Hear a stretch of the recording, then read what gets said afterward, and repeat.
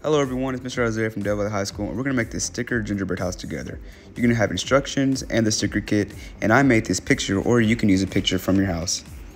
First thing you want to do is tape the picture to the inside of the doorway.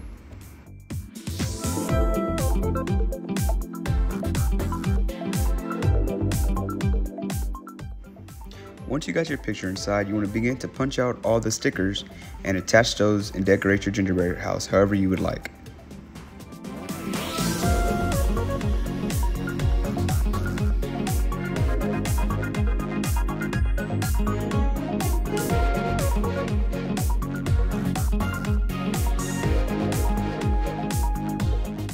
Finally, you want to attach the string to the hole on top, tie a knot, and then secure it in place with this other sticker that looks like a peppermint, and you're all done.